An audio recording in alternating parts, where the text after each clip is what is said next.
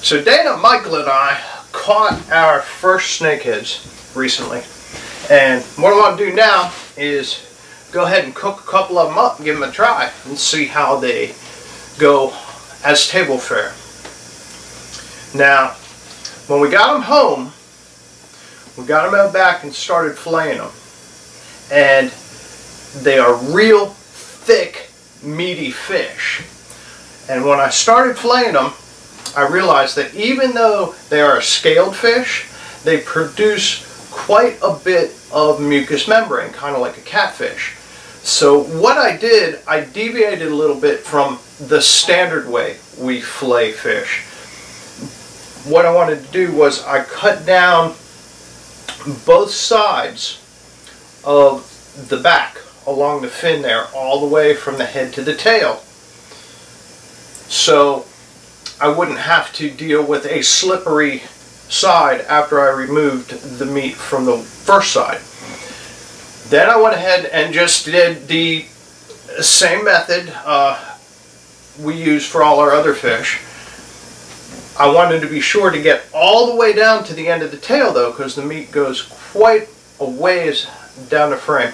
As I filleted them, I found that their ribs and stomach are very thin, which provided a really thick fillet, but it was kind of hard to remove from the inside of the skin when I went to skin it. And I found, instead of just going the whole length of the fish like we usually do, what I did was I made some arcing cuts, several arcing cuts, and then I'd start over again, and that seemed to remove the meat from the skin a lot better without leaving as much behind stuck to the inside of the skin.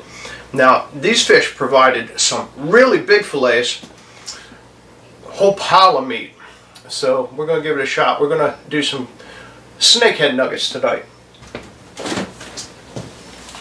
I've got several of the fillets right here, and what I'm going to do is I'm going to go ahead and put these on a cutting board and cut them into about 1-inch chunks to get started. Now I want to be real careful and try to keep these as much as I can uniform in size, and that way they should all cook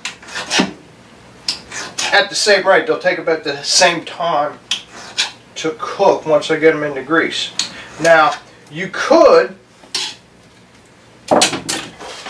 use a skillet for this. There's nothing wrong with frying fish in a skillet, but lately I've been using a big pot to do my frying in. Since coronavirus started, we've been staying home and frying a lot of food at home. So I've been using a big pot. You could use a smaller pan if you wanted to, depending on how much food you have. But I've been using a big pot because what we've been doing is we've been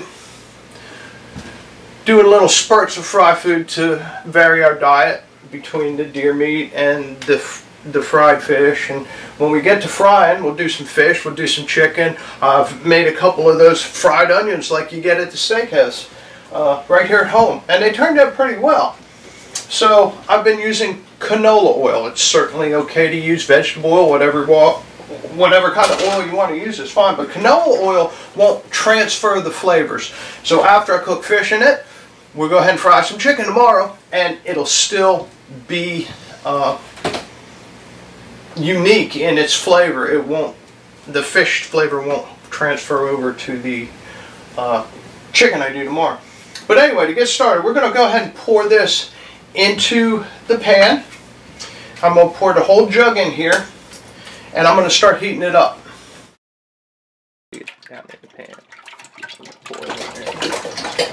Now, one of the things you're going to want to do with your grease is get it to a good temperature, a controlled temperature, and to do that you need a thermometer. So I've got this grease thermometer here. I'm going to go ahead and put it right into the pan, and I'm going to start that oil heating up as I prepare the fish to go in the grease. A good temperature, a good round temperature to fry with is about 350. And you'll get a much better finished product if you control the temperature. So I turned the burner on high right now to heat this up. I'm going to watch this thermometer as I work, make sure I stop it when it gets to 350 degrees. I'm going to move on to the fish fry. This fish fry is a mixture of 50% cornmeal and 50% wheat flour. Basically 1 cup cornmeal, yellow cornmeal, and 1 cup flour, and I've got it in this Ziploc bag. You can season this up any way you like. You can use it plain, it's fine. You can use a store-bought fish batter if you would like. I mean, they have a lot of good fish fry batter at the grocery, but this I make at home. I'll put a few teaspoons of garlic powder in it. I like a little garlic flavor in my powder, and if you want to, you can put some Old Bay or other seafood seasoning in here to give your fish a little zest. Once you've got your batter made up, you want to go ahead and turn your attention to the dredge. Basically what you want to do is you want to mix 1 egg and a cup of whole milk in a bowl and mix it together real well. Once you've got the egg and the milk mixed together real well, just go ahead and put all your fish nuggets right in here. Trying to get them all in the bowl as you go. Just go ahead and put all your fish nuggets right into the milk and egg, and then mix them around real good with a fork to make sure they all get coated. After you've gotten coated with the dredge, we want to go ahead and put them in the batter. And what I'm going to do is I'm going to take my time doing this. I'm keeping a close eye on the temperature of the oil. You don't want to overheat your oil. So I'm watching it to hit 350. But we're going to go ahead and take these fish nuggets out of the batter here, and I'm going to lay them in here very carefully right on top, and I'm going to make sure that they're separated from each other by a little bit. I'm going to put as many as will fit on the surface of the mixture without touching on the very top of the fish batter. Now what I want to do is go ahead and shake them around, make sure they get evenly coated with batter, and repeat the process with another layer of fish nuggets until we have gone through the entire bowl. Once we've gotten the fish nuggets really well coated, what I'm going to do is I'm going to kind of shake the excess off them as I pull them out of there with my hand. Now if your oil hits 350 here while you're working, go ahead and turn the burner off. That oil is going to stay really hot once you've heated it up for quite some time. And you don't want to overheat the oil because it'll burn your food.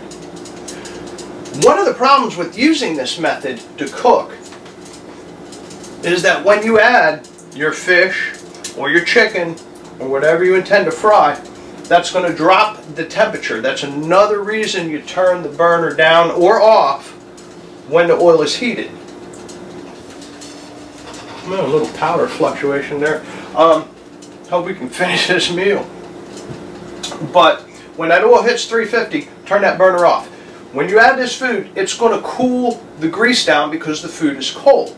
If you have your burner on high when you add your food, the oil's going to cool down and it's going to take time to heat back up, which will result in a longer cooking process and a soggier finished product.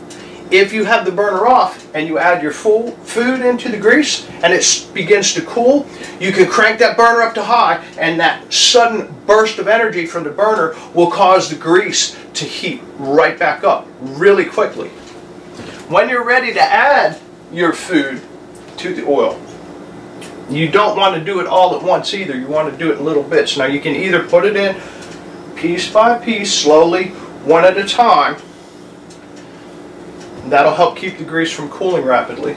Or you can use a grease ladle like I have here and set it gently down into the grease slowly, making sure it doesn't boil over in the process. Okay, I'm going to crank that back up a little bit because I am losing. I'm down to about 325 now. I'll crank the burner on high. That energy, as that burner cranks up to high, will heat that grease up really quickly.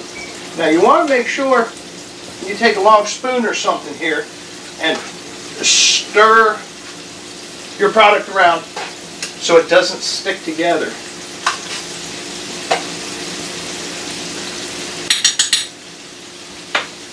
Yeah, you do have to use some caution when you add things to grease. Make sure it's not frozen. Make sure it doesn't have a lot of water in the product or on the utensils you're using. Because water will cause this to overboil and you could wind up with fire. Pretty bad one too. You want to be really careful. Try not to splash it because it'll burn the hell out of you. Okay. Now this is only going to take, with those 1 ounce nuggets, just a few minutes. So I'm going to have to hurry here.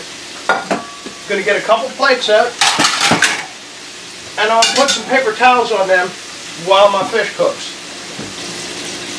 Okay, these have been in here for about 5, maybe working on 6 minutes now, and they're getting beautiful. They're golden brown, and the way you're going to be able to tell when these nuggets are done is the rapid boiling action is going to slow down and the fish will float to the surface. And when it does that, you go ahead and skim them off the surface with your ladle. You use a pair of tongs if you don't have a ladle. And go ahead and put them on your paper towel here. You ready to give it a try? Oh good, because I'm hungry. I know, it's kind of late. We've been doing a lot today. But look how nice and golden brown they are. They're really good looking, aren't they? Really good. Mm-hmm. You going to be brave? You going to give it a try? Fresh oil helps, Yeah, too. fresh oil does make it look... The chicken will look good tomorrow. It didn't get the oil too dirty. I like to cook fish ahead of time. And chicken. How is it? It's good. What's it taste like? That doesn't even taste like fish. I don't know what. It has no... That's good. Very mild. Wow. That is good stuff. It's still a little hot. It's real firm. I don't know. I don't know how to describe it. It's real firm white meat. It has no aftertaste whatsoever. Wow, this is really good. You don't even need tartar sauce or nothing. I'm impressed. That's good fish. It's really good. Real nice. Well, you know, if you go with it, some coleslaw, maybe. Yeah, look at this. It's firm white meat, and it has no fishy aftertaste whatsoever. Wow. You know, we spent a lot of time doing our Search for Perch series this past summer, and I love to eat perch. I mean, that's pretty much what we stock our freezer with for the winter. But I tell you what, these are definitely worth the 2-hour drive in the morning down there short of catch them. I think we may be doing some more snakehead fishing in the future. These are really good. Plus, they're an invasive species, so they want you to take them out and keep them. Really good. Might have to rethink our search for perch next summer. But we're going to be getting back out on the search for perch. I know Dana wants to go explore that lake we were at again. See if we can. The one with all the grass, we may be heading up there again. But, yeah. I think I've found another favorite right here. Well, I'm gonna eat before this gets cold. These are really good. Hey, get out and try some fried snakehead of your own if you get a chance. We're going to be getting out there real soon again too. We'll be continuing our search for perch, and hunting season's opening up. So I'm going to be getting back in the tree stand pretty soon. I'm sure Dana's going to be heading back to her spot, try to get a few deer for the ice box too. Hey, in the meantime, be sure to check out a few of our other videos. I'll put a few links to them right here at the end of this video. And we would appreciate your subscription, and we'd love to hear your comments about what you think about the snakehead fishing here in Maryland. We're Camo Trail Productions. Hope to see you again real soon.